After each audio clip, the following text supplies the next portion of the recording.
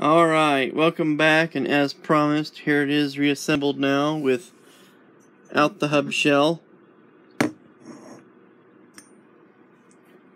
So you can kind of see now what the internals are comprised of. Most of the internals are taken up by the two clutches.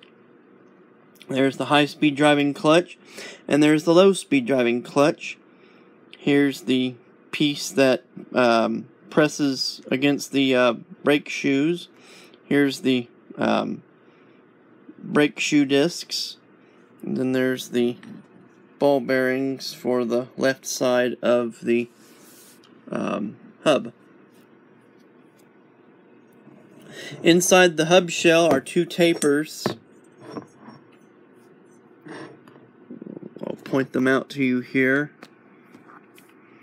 This is the taper that the high-speed clutch engages, and then this is the taper that the low-speed clutch engages.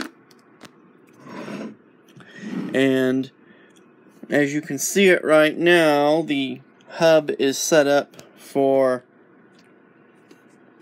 the high-speed side to drive. The tabs on the clutch, on the shifting mechanism, are in the slots here on the high-speed clutch. So the high-speed clutch is free to travel up its driving screw to the right as far as it will go. And of course with it disassembled, it's going to bottom out against that shoulder there on the right hand ball race. But that would be the high-speed driving position. And then the low-speed clutch simply sits there and continues to freewheel along, but it will not engage the hub shell.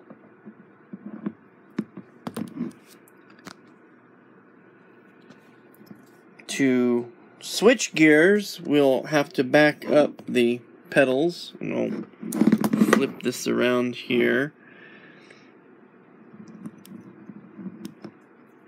So turn it back enough that it will, when turning forward, pick up and engage. Okay, now the little fingers on the sequencer, that's the word I was looking for earlier. Now these little fingers here on the sequencer are in a position where they block the high-speed clutch from moving to the right as far as it will go. See the finger there? So now this high-speed clutch cannot move to the right as far as it can go, and so the low-speed clutch then is able to travel over and engage its taper on the inside of the hub shell. Now for braking,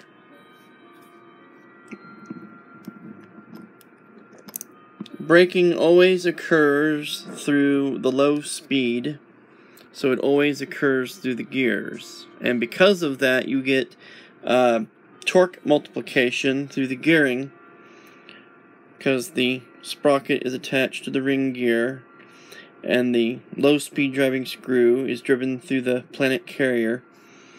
You get torque multiplication on that screw pressing its driving clutch to the left to compress the brake disc stack, and that's what affects the braking.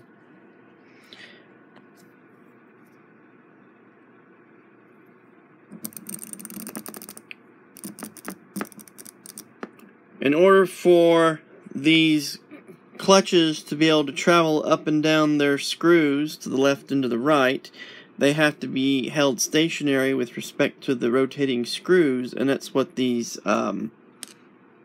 drag springs do. There's a drag spring right here, and there's a coupling spring which couples that drag spring that's keyed to the stationary brake discs drag spring coupler couples that spring to the low speed clutch, and then a second coupler couples to another spring to the high speed clutch.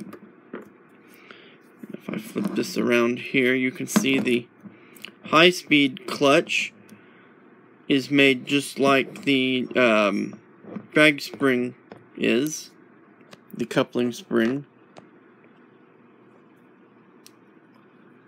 The reason there is a spring here on the high speed clutch is so that the low speed clutch and the high speed clutch can move at differential speeds. There has to be a slip point there.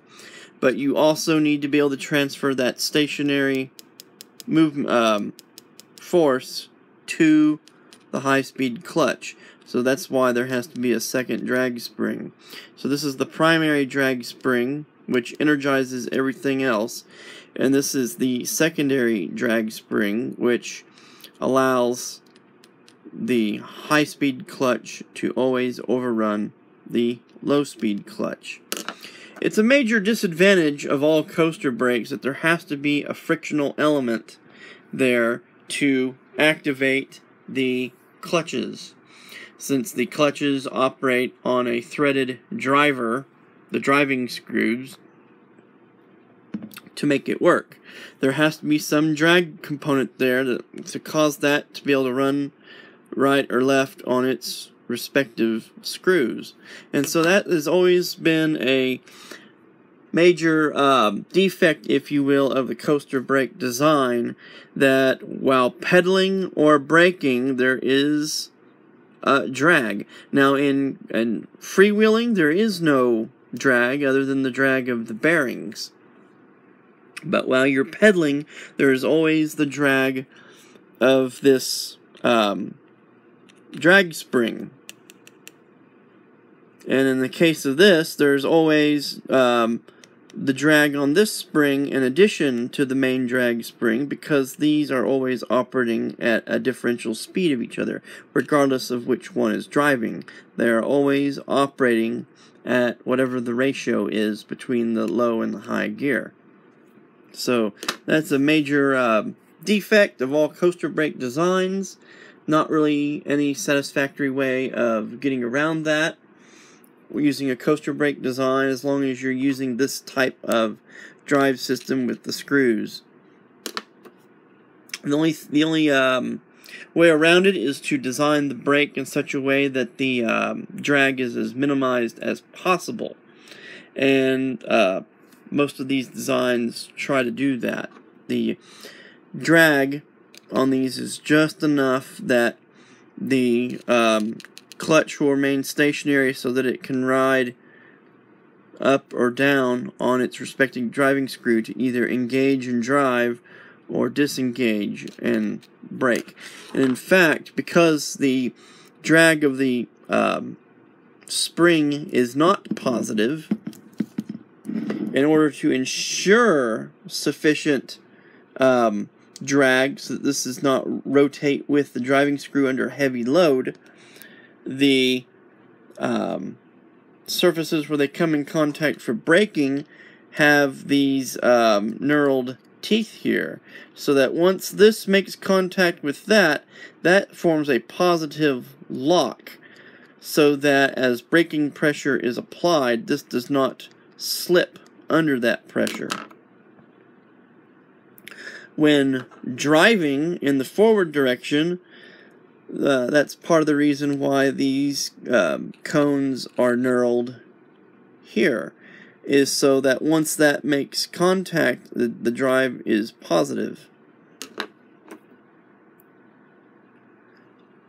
Alright, well, I'm glad you all followed along with me on this little detour. Seems like it's the appropriate time of the year to start talking about outdoorsy type activities and bicycle parts. And that's just another one of my many interests. So I'm sure we'll see other videos in this vein in the future. This is obviously the first series. And thank you for watching. If you have any questions or comments, feel free to leave them, and I might do a future video digging deeper if necessary.